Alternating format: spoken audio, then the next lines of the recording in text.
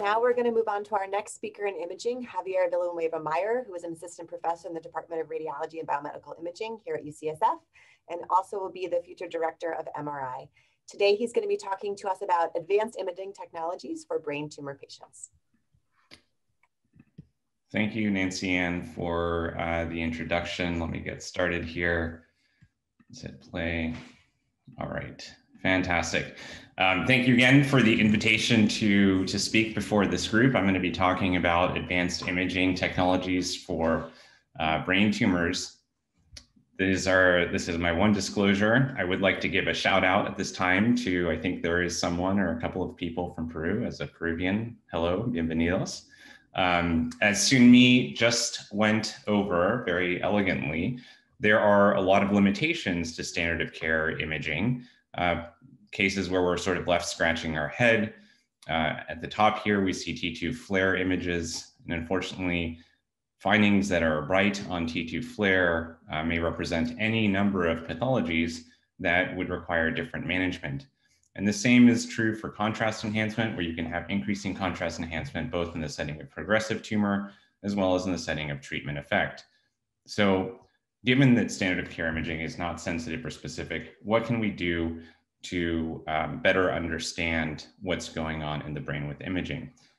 This is what I think our clinical needs are. We need a way to better evaluate novel therapies, monitor treatment response, detect malignant transformation, identify cancer mimics, and help us with diagnosis. And I think it would be fantastic if we had a way to differentiate true progression from pseudo-progression, of course, identify tumor mimics, and maybe come to diagnosis without needing to have tissue. So for example, at the bottom right here, a patient with GBM, however neurologically intact, can we spare that patient surgery? Can we inform with non-invasive imaging? So today I'm going to give you a whirlwind tour of some of the work that we do here at UCSF, some of the projects that we're excited about across a number of different domains. One, how we integrate machine learning using some of the techniques that Sunmi mentioned into clinical practice. We'll talk about molecular imaging with PET, or positron emission tomography, as well as hyperpolarized carbon imaging. So with regards to integrating machine learning, I'm going to share with you a project that we're developing within our Center for Intelligent Imaging on automated segmentation of glioma to detect progression.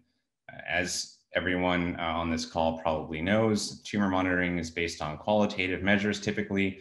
The radiologist, the neuro-oncologist, neurosurgeon is looking at a tumor. Is it bigger? Is it smaller? Or is it bigger? Is it the same? Hard to really know. Enter RANO criteria to help us, but those still are somewhat subjective.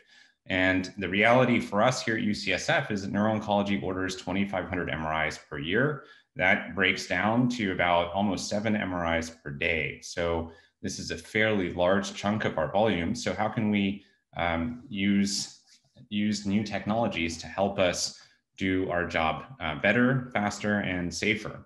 So here, I'll share with you a collaboration that we have, again, through the Center for Intelligent Imaging with NVIDIA on automated segmentation of gliomas. And let me share that with you via this video. This is what the process would look like. So this is our PACS. We send the images to our server where the images are processed and a segmentation is generated. As you can see, the segmentation is running now. This is about 1.5 speed, but it is very fast, as you can imagine. We can then review the images with the overlaid segmentation. As you can see, not perfect. So we have the ability to segment, to edit these and retrain our model. And we also can provide feedback to our computer scientist here. As you can see, this T2 flare assessment, and we can say needs minor adjustment and make the edits and retrain our model that way. So far, we're pretty happy with where we're at. Of course, we have a long ways to go, but we're getting pretty good DICE coefficient, so a measure of similarity between standard or gold standard. It's integrated into our clinical workflow. Validation's underway, and we're looking to apply this to other brain tumors. And it brings to mention, what is our imaging workflow look like in 2021 versus 5 years from now? It'd be interesting to see where that goes. Making a hard left turn here to PET or positron emission tomography. There's a lot available. Lots of work has been done in this space. Highlighted in bold here are some of the radio tracers we've evaluated at UCSF, and I'll show you some select examples from that. Amino acid PET is a broad class of PET agents, or represent a broad class of PET agents which enter the cells via these amino acid transporters. They all work very similarly. There's certainly, there's a lot of debate about which one of these different agents is better. The reality is whatever agent is available to you is going to be the one that you should use. There are a lot of opportunities to use this tool all the way from treatment planning to treatment monitoring, as you can see here and is outlined in this nice paper that was published in Neuro-Oncology several years ago now. So these are some examples from the UCSF experience. This is work that Sunmi Chan, Mariam Aboyan, and Ramon Barajas did a number of years ago. This is F-DOPA, one of the amino acid radio tracers. Here we can see that there's elevated uptake within this region of enhancing tumor. However, it also calls out an area of non-enhancing disease that would have otherwise been potentially missed. So a great way to supplement standard or conventional imaging. Another example of a patient who had some growth in contrast enhancement over a 6-month period, we see relatively minimal uptake. And I'll show you here something from a practical perspective that I really like about this radio tracer. There's an internal control. So F-DOPA is part of the dopaminergic, or is used in the dopaminergic metabolic system. So as a result, you have uptake within the corpus striatum, and you can use this as an internal reference. And so here we see that uptake is less than that internal reference standard, and we can suggest that this is probably not metabolically active tumor. Sure enough, this patient goes to biopsy or to resection, and the result is that this is radiation treatment effect. So nice example of that. More recently, we've become interested in using fluorethyltyrosine, or FET. A couple of examples here. This is a patient who has 2 lesions, one that's new, that developed around the periventricular white matter, as well as some enhancement around the resection cavity. This grows. By imaging, we call this new lesion indeterminate, and the lesion around the temporal lobe unchanged and probably related to treatment. On FET-PET, we notice that there's low uptake in both of these lesions, consistent with treatment-related changes in both lesions. This patient has a follow-up. The lesion continues to grow. As Sunmi showed the utility of perfusion, here we see that there is no elevated perfusion. We do a delayed post-contrast image that shows continued enhancement of the lesion. Again, all findings consistent with treatment effect. This patient goes on to surgery, and that is concordant, ends up being treatment effect. As I showed you with F-DOPA, this is an example where FET-PET can be, or was helpful, incredibly helpful for us in terms of identifying a second site of disease. Here we have the area around the resection cavity that's metabolically active, but there is a little area of elevated uptake that comes back. It comes back in the indeterminate range. When we look at it, this is early on in our experience, and we thought maybe this is a vascular lesion. Here you can see there's a corresponding flare signal abnormality within it. Looking back at imaging from 8 weeks prior, that lesion was not there. This is the FET-PET again, and an 8-week follow-up, the cat's out of the bag here. This is very clearly tumor progression. So this is a very informative and instructive case for us, much like that F-DOPA case. Trust in the PET. If you see something abnormal, go back and look closely and scrutinize those images, because sure enough, there was an area of flare that had very small and subtle that was not present on the 8 weeks prior.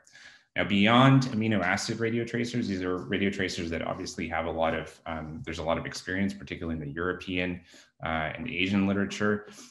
We are also looking at probing additional pathways. For example, the iron mimetic gallium citrate binds to transferrin and can be and binds to with increased avidity to cells that have greater expression of the transferrin receptor complex, which is related to mTOR pathway activation, which we see in cancer. This is an example case from a series that we did in patients with high-grade glioma, and we can see that there's uptake not just within the enhancing lesion, but also in non-enhancing components of this tumor. We have a second-generation version of this product that we're actually currently getting ready to launch a trial on, so we're very excited about that. Beyond PET imaging, we also explore metabolic imaging with hyperpolarized carbon, which is another way to look at dynamic metabolism. So these are some examples of FDG PET, so glucose PET, and how it's evolved over the years. And you can see that we've come a long way over the last 30 years or 40 years or so with regards to image quality. Before we were able to roughly make out the brain, and now we have very, very fine detailed anatomy of the brain. And hyperpolarized carbon is in a similar sort of state of infancy as FDG was maybe 20, 30 years ago. And let me share with you what exactly or how exactly this technology works. So what we do with hyperpolarized carbon imaging, in particular hyperpolarized carbon pyruvate, which is what we use to image cancer here at UCSF and at a few select centers across the world, is we take something that exists in relative scarcity, in this case, the carbon-13 isotope, and we enrich that within solution. And then we apply dynamic nuclear polarization, which is a process that happens at very, very low temperatures to increase the number of spins that are aligned. And this is important for us from an imaging from a magnetic resonance imaging perspective, because this is how we're going to detect signal.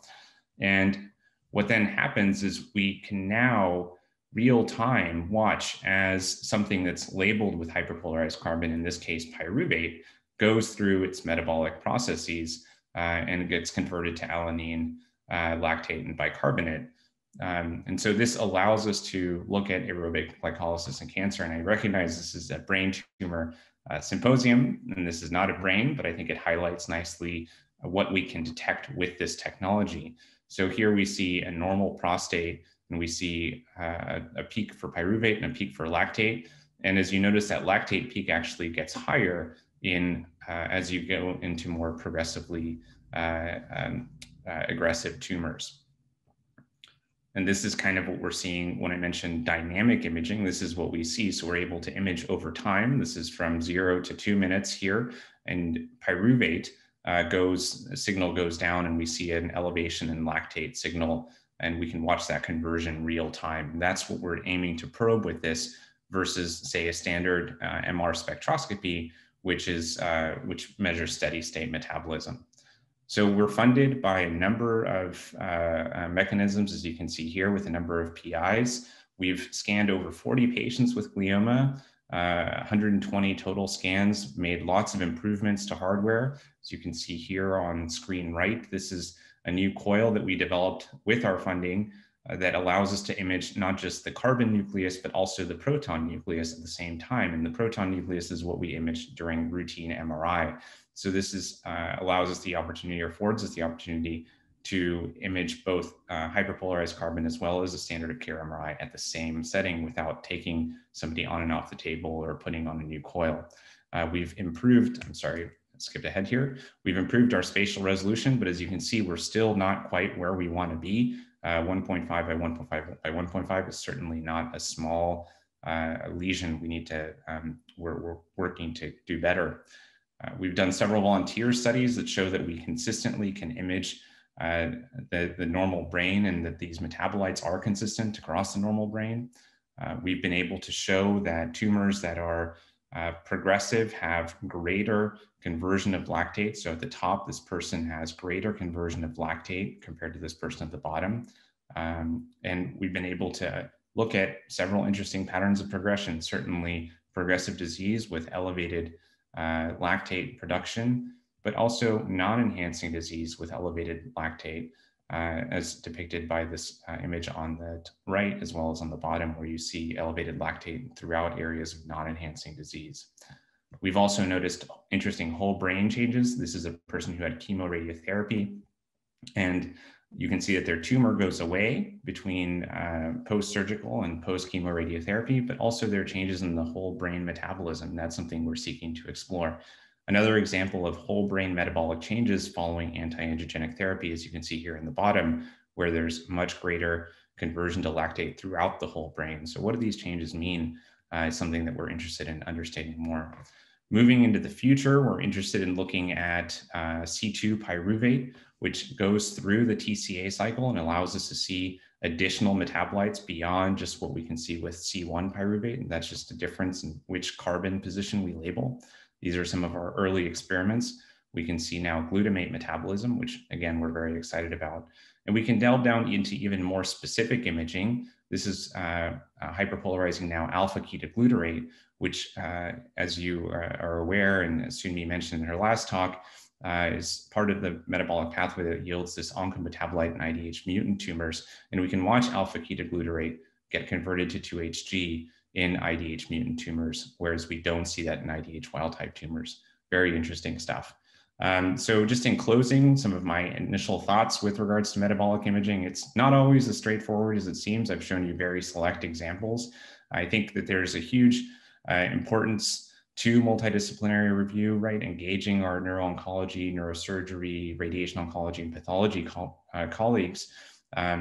But it does provide, these techniques provide exciting information. And I think that when you see findings here, we need to make sure that we re-review the standard of care MRI, and we need to have ongoing discussions about interpretation guidelines. Now, this is all easier said than done, but there is huge potential here. I think that this really does require a team effort. If you build it, they will come is really the exception and not the rule. And for those of you seeking to embark on projects like these, the functional clinical service really does lead to future research success. Remember, the site volume is driven by what you're doing in the clinic. And again, I cannot overemphasize the need to go to multidisciplinary conferences and demonstrate value. These are expensive techniques, but new therapies cost much, much more, and keep investing in that innovation. So with that, I'll close and say, the reason that I think people come to us and other academic medical centers, we have high quality standard of care MRI, provide advanced physiologic MRI, as well as cutting edge imaging when necessary. And I'll thank all of our collaborators. I'm sure I've missed plenty of you here, and I put a link out to the Center for Intelligent Imaging, as well as our Hyperpolarized MRI Technology Resource Center. So with that, thank you again for your time, and I'll happily answer any questions in the chat.